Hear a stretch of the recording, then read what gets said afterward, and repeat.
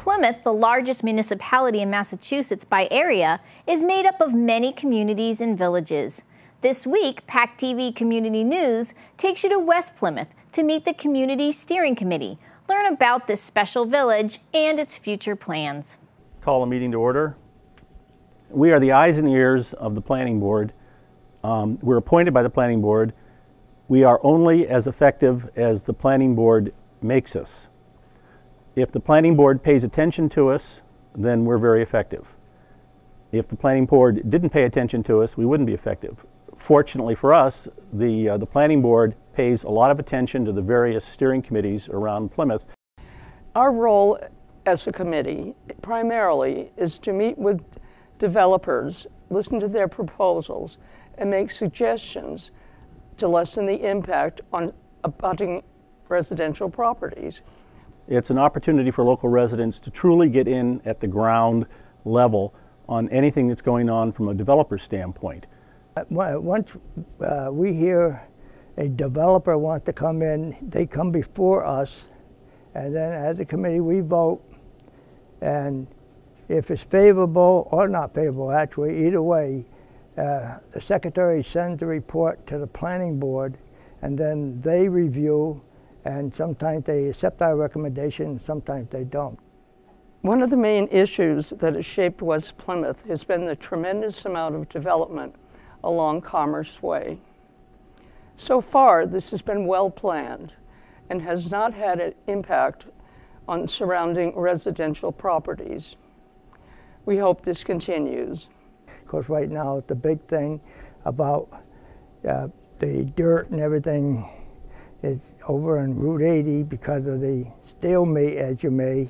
I don't know. I hope it gets ended and we get going on putting some buildings in there for tax dollar purposes. We have a formal role and an informal role. The formal role is to make a report to the Planning Board. The informal side of things is that when developers come up against and present to the Planning Board and the Zoning Board of Appeals, if we have issues with what are going on, we can still get up at the public discussion time and present the issues and the solutions that we feel are in the best interest of the citizens of West Plymouth. Also, we try to preserve as much green space as possible, which is a precious commodity in West Plymouth. The amount of land available for development outside of the industrial park is rapidly shrinking in West Plymouth. Now that Colony Place is in, now that High Rock Cranberry Crescent has come in with their property, I think that the focus of the West Plymouth Steering Committee over the next, over the coming decade is going to be to try and work with people to maximize the livability in West Plymouth, and to also work to look at things such as the impact of development on the wells and so forth in West Plymouth. It's good that people are raising the question, and the West Plymouth Steering Committee is interested in gathering facts and understanding what's going on in that area. The changes I see, as I say, there is not much open space left, will be the continuation of development along Commerce Way. Our committee is working on a plan to maximize the space that is there, maximize the amount of green space, and encourage quality businesses. It's a 7-person committee here.